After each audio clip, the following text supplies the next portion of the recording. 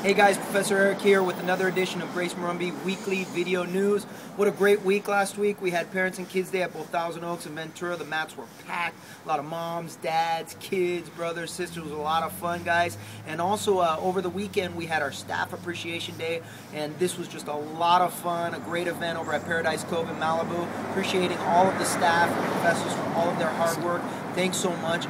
Please, guys, for all the latest updates, we have a brand new site, GracieMorumbiNews.com. That's for you students and members of the Academy to check out all the latest news, GracieMorumbiNews.com. Also, guys, our 5K run, our annual 5K run to benefit the Make-A-Wish Foundation coming up November 12th. Mark your calendars. And we're really excited also about the kids kickboxing coming this Friday to Thousand Oaks. We'll see you there every Friday, 4 p.m. See you on the mat.